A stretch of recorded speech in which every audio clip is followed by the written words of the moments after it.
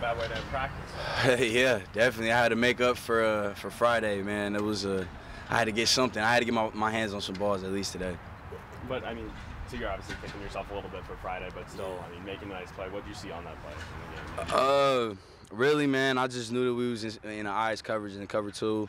I seen my progressions and I seen him kind of staring at the receiver, so I just kind of took my opportunity and I broke on the ball.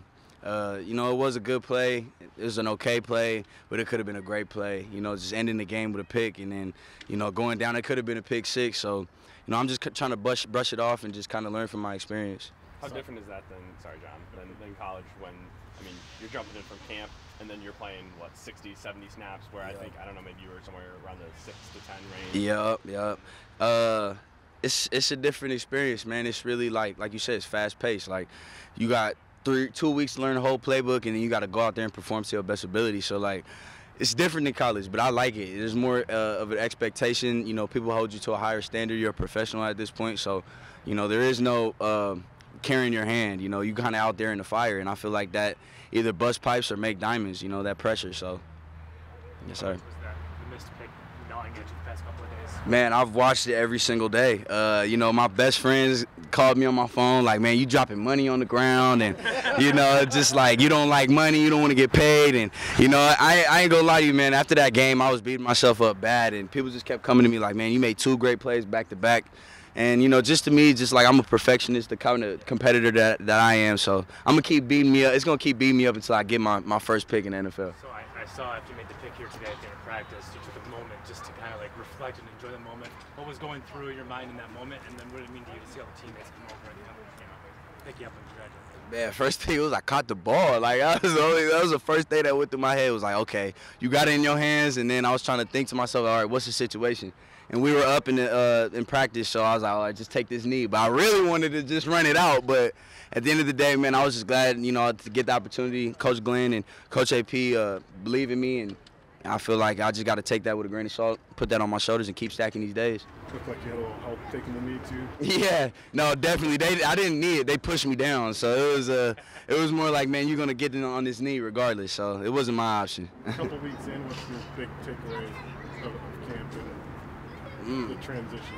It's hard. It is, man. This NFL, to be a professional, is very difficult. But at the end of the day, like I said, man, either breaks pipes or it makes diamonds. And I feel like the days that I've stacked and the players that I've been with and the coaches that I've been stacking my days, and I'm just ready to go out there and compete against the coach this week. I assume you had that on your arm before. Huh? That line. Is that just fitting? Yeah, no, definitely. I had got the line because a couple of the females in my family are Leos, so I had to get that. But hey, I could say that was because I knew I was gonna be a Lion anyway, so it could go both ways. It works. And I don't know. I was a little far away. I don't know if it's a little boy, a little girl. Is that your son, daughter? No, that's not that's Tracy's son. But you know, he comes around a lot, sees a lot of our faces, and you know, very familiar with us. So, you know, I love being around kids, man, especially my teammates' kids. It's feeling like a family environment. What's your confidence level in the playbook and how well you? Oh, man, my confidence is through the roof, especially with the playbook. You know, every day I go home or I go back to the hotel and just go through my plays, man. Go through the iPad and go through the installs. And I think that AG and AP are very, you know, happy with me, and they're excited for what I can bring to the table. And I know I just tell them every time, like, I'm only going to mess up once. After you tell me that first time, I'm not going to forget it. So I feel like I'm very confident with it, comfortable too. Is that sort of, I mean, you know, a senior guy in college, I think 5 years, right? Yeah, 6 years. 6 years, Yeah, okay. yeah. So, just that football knowledge. Definitely, I have to give credit to where credit's due, man. Antonio Pierce, Marvin Lewis, and Herm Edwards, they're NFL guys for 20-plus years, so I was just learning from them, and I actually got some really good role models in front of me, and then, you know, I kind of just took it from there. And my expectations and the way I carry myself is to a high standard, high level, and I just kind of carried that to Detroit, and I feel like it's working for me very well. Any of the vets here in particular taking you under their wing, or you sort of started to follow, if you will? All of them. I feel like all these players, they got different things that they're good at and some things that they have faults at. And I feel like with all of them, they're so supportive of me and how I am as a player, and how they kind of welcomed me into the room. And I felt very comfortable, bro. And I really love all the guys that I got in here with me. And there's not a specific person, but I just know I'm thankful for all of them, you know, because they've done showed me the ropes, and they're kind of just bringing me along with them. And it's been a real easy transition. Are you getting more reps at corner or safety? Everywhere, man. I've been going from nickel to safety to corner and just a whole bunch of everywhere. It really goes back to me knowing the playbook, man, and just not messing up as much. And I feel like the coaches trust me in those positions, and I feel like they're comfortable enough with me throwing me out on the field. So, like I said, man, I'm excited to see what goes on this week. Hoping to get a few more snaps in. Oh, man, hey, I'm up there every day in the coach's office like, hey, coach, what's the game plan? Like, but at the end of the day, man, it's always team before me, and you know, whatever they need from me, I'm gonna execute at the highest ability. Good. How are you? What a difference a year makes, kind of fighting for a roster spot, just kind of trying to find your way in the NFL to now having a year under your belt and a season under your belt. Just how big is the difference? Just reps, getting the reps in every day, trying to get better. You know, it's still a fight. It's still the hunger's still there. Just chasing the same thing, trying to get better every day and control the controllable.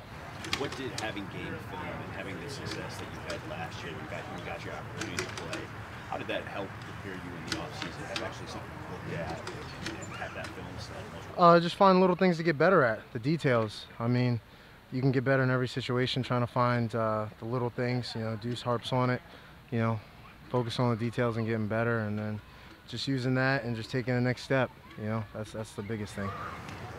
What is that next step for you? Just get better, whether it's on running back, special teams, and like I said, it's redundant, but just the details of the game. You know, that's what separates people.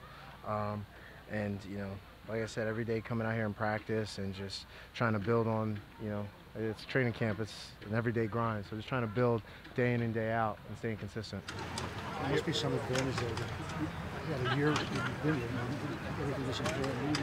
Wasn't that some sort of advantage there for you personally? Yeah, you know, still you've been here. Yeah. Chance for reserves. Yeah, having the staff back and, you know, just trying to get better as a unit and a group. Yeah, it's definitely an advantage and it feels good. You know, prior, you know, in my career we're bouncing around and stuff, but like I said, man, just trying to fight, stay hungry, you know, and battle day in and day out and compete. Have you been to joint practices before? No, this is my first one. What do you expect to get out of that? What's the value of practicing against some different teams? Competition, baby. It's going to be competitive. It's going to be fun. You know, going up against somebody else for what, you know, 3 days, 2 practices and a preseason game. So it should be fun. You know, I know they're ready, we're ready, and it's just going to be a battle out there. I know you don't go against him, but Jonathan Taylor just as a running back. I'm sure you can... Oh yeah, he's a great talent. He's from out in New Jersey.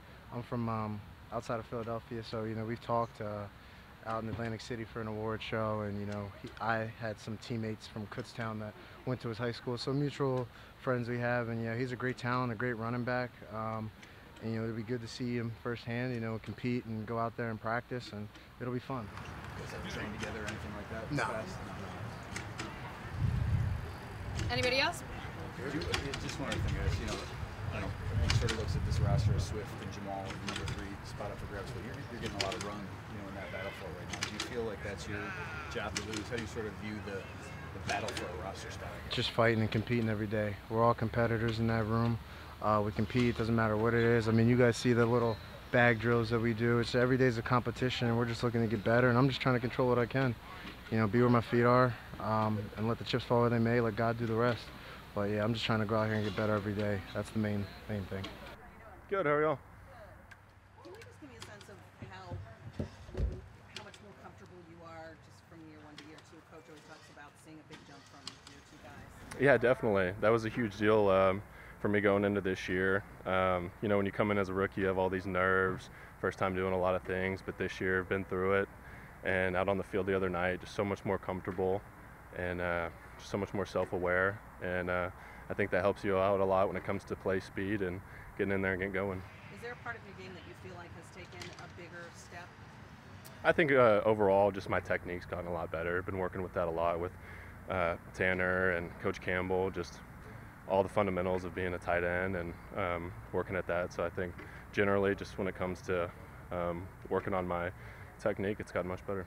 Overall, just in the room, I mean, with some guys hobbled, some guys having switched from other roles to tight end, do you feel like somewhat early in your career, you're now one of the almost elder statesmen in the room? We are a pretty young room. You know, last year we were young too. We had Darren Fells for a little bit, and he was the older guy, and so try and pick up as much as I can from those guys, and the same thing this year. But yeah, it's all about just kind of growing that football IQ and knowledge from everyone you can, and we got a great group though.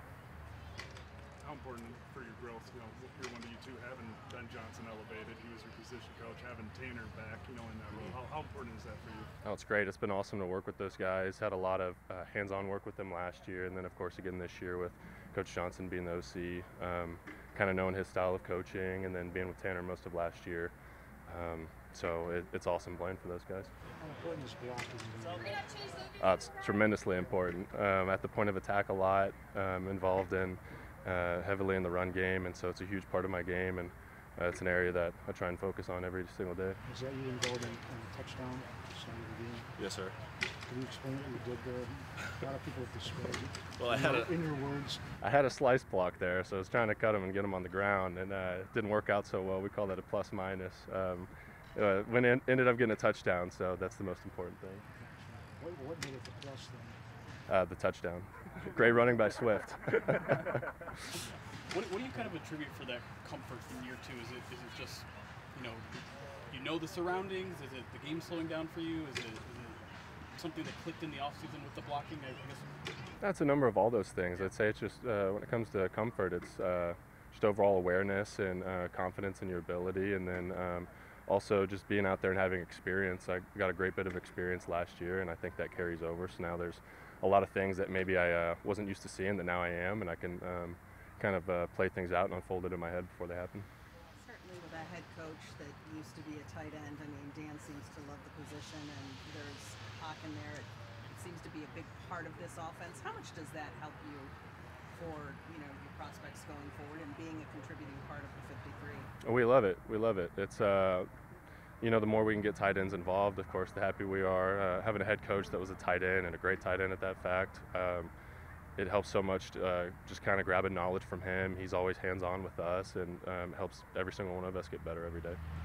How underrated do you feel the receiving part of your game is? I think we talked last year, right? Like you didn't have a lot of catches in college, but it seems like whenever the ball's thrown away, you're sort of making some. As a tight end, you got to be ready to do all of it. People always say, blocking tight end, receiving tight end, and whatnot. But to be a true Y, you got to be able to make the plays when the ball comes your way. So I feel that's just as important as going out there and being able to block. What, if anything, did you do to sort of work on that area of your game this offseason? Coach Johnson always says ABC is always be catching. So as much as you can get out there and catch the ball, running routes, it helps. And just with Funchess, he's only been here basically practicing for 3 weeks now. How much have you seen him kind of grow in just a short amount of time? Oh, a lot. It's funny. He talks about it all the time. The transition into becoming a tight end. He has all these incredible receiving skills, but he's come a long way. He's also a great vet to have in the room, as well as just a joy being around. I'm sure y'all have seen him in Budge. He's hilarious. So good guy to have in the room with us. Since you were with Ben as a position coach for a while, share your best Ben Johnson story now that he's OC. I'll just say my favorite quote of his, we actually had it up in the tight end room last year, is have skin of an armadillo. So he always talks about to play football, to play tight end, you got to be tough. You got to be able to be willing to take the constructive criticism and move forward. So he always says have the skin of an armadillo. I like that, being a Texas guy. How is he when it comes to that constructive criticism? Is he honest? Is he Oh yeah. Sort of feedback does he give? Oh yeah, very, very constructive. He's a brilliant football mind. So every time he says something, you're gaining a lot of knowledge from him and get better. Right on. We were just talking about Brock Wright, kind of the jump he's making. Just with young tight ends and I guess learning to port that blocking ability, what's maybe one of the first things you focus on as a coach to get them to this level and performing well from a blocking perspective? Yeah, I think the first thing starts with pad level. For him, that's one of the things that he's working on a daily basis. Pad level and hand placement are a couple of the things that we really focus on with him. And if he can continue to get better in that area, I think he's got the strength and the size to become a really good blocking tight end. So as we continue along and proceed through the preseason and some of these games and stuff, and he's getting better every day. So. A slow start to camp for Devin Funchess, obviously with the injury out of the gate, but what did you see out of him kind of making a play in the red zone and even hurdling over somebody, showing that athleticism a little bit? Yeah, it was kind of funny. We did a hurdling drill, ball security drill the other day in practice, and in Deuce's station. And so that was kind of funny to see that come to light. We'll get him to hold that ball a little bit tighter, coming out of that thing. But he's getting more comfortable every day, and so it's good to see him have a little bit of production, because really, as you mentioned, he hasn't had a lot of targets and maybe production in camp thus far, as he's getting accustomed to and feeling it out, being in the box instead of spread out wide. So it was really good to see him do that and get down in the red zone. I mean, he can jump out of this room, and he's tall and athletic and long, and so that was awesome to see him make that play down in the red zone. How's he coming along as a blocker? He's come along. First thing we're going to say, is he willing to do it? And yes, absolutely, he's willing to do it, and he's working on it every day that we're out there. So he's coming along for those things. It's not for the faint of heart to be in there, and he does not shy away from contact whatsoever. Is that the big separator between, I guess, being an F-type tight end and a big slot receiver, is just occasionally you're going to be asked to do a little bit more in the blocking game? Yeah, I suppose so. Although, take a look at Saint. We ask him to do quite a little bit of blocking as well, and he does a great job at that. But yeah, I think for him, it's really more about being attached to the core of the offense, next to the O-line, as opposed to being out in a little bit more space. So having to operate in a little bit more tighter area for him, and mixing it up and being in combinations and those types of things. That's where he's continuing to improve. Is there a general mold of the type of tight end you want in the room, or do you want a little mix and match of different guys who can do different things? Yeah, I think you want a little bit of a mix and match. You're going to have somebody that may be a jack of all trades, that can do a little bit of all of it, but you'd love to have a pass catcher like Hawk that he's actually, a better blocker than people give him credit for, which is awesome, and he's continued to get better this training camp. And then you get, a true Y tight end that can really hold the point, and maybe you can play in some of those bigger personnel groupings. And and I think Coach has mentioned previously as well, it'd be great to have that hybrid that can do a little bit of both, so. What areas have you saw how improve this year? I mean, last year we know you dealt with injuries, but what was kind of the emphasis this year to kind of last the season, and just what areas have you saw improve? Yeah, I think last year we were definitely a young group, and as you see, we're still a young group, with guys like Shane and guys like Brock. They're still young, and then we've got the rookies as well. So out of it started with 9, including Kabinda, 5 of those guys were really first or second year players. So it's a young group. But I think you've seen strides from players like Brock and Shane. For example, Brock in his pass protection, something that was really an emphasis for him in the offseason. He has gotten significantly better at that. He had 5 opportunities in the game, 3 of which were really, versus a good rush, and he's holding his own out there. He's doing a really nice job, and Shane is continuing to improve as a blocker and as a receiver in the pass game. He has that background, so those guys are really coming along, and the rookies are coming along too. They're acclimated now. They're ready to go. You mentioned Kabinda. How much time, he's sort of that fullback, Mm-hmm. H-back, whatever hybrid. How much time does he spend in your room? He's in our meetings. He's in the tight end room as an F, fullback tight end. So we want him to be able to play on the line of scrimmage and in the backfield, and he's shown in the past that he's capable of doing that stuff. So, but yeah, he's in our room. With Mitchell, you knew coming in that he was going to need some time to continue his rehab. Back at practice, but didn't suit up for the game quite yet. So what is the coaching points of emphasis with him to make sure that his development's keeping up with most first-year players? Yeah, sure. Again, he's very attentive in meetings. I think that's one of the things that has separated him probably from some other rookies that maybe have been around, is he soaks everything up. He's like a sponge. So he takes all the information that he can get, and he puts it to use. And if he makes a mistake, he's not going to make it twice. He gets work after practice, post-practice drills with a little bit of individual work. Maybe it's some pass sets, or maybe it's some combinations or something like that. And we're continuing to work him in.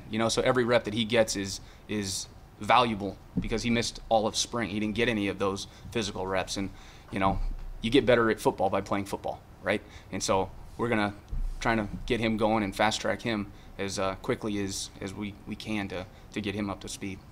Going back to that fullback role, looks like Garrett Griffin is kind of the replacement for Committed while he's sidelined. How have you evaluated his play at that position so far? Yeah, I mean, I like Garrett a lot. He's done a great job at that position and filling that role. He has a natural feel for that on some of those wide zone plays where he might be inserting on somebody or getting up to a safety, and he does that really, really well. So I feel very comfortable with him in that role. A couple of your tight ends, Brock, TJ attended tight ends you this offseason. What value can that add to both of their games, just being around other guys in the league?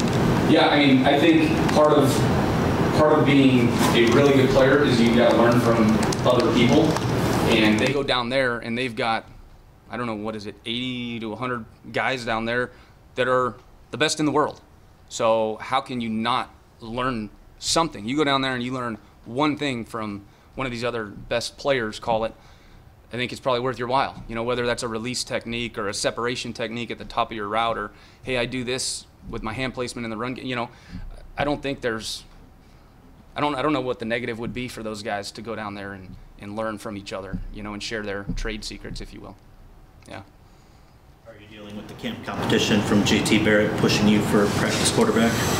Yeah, you know, I think JT's coming off of that you know, injury report, so I think I still might be ahead there just a little bit. But once he's fully healthy, I got no chance. Not a chance.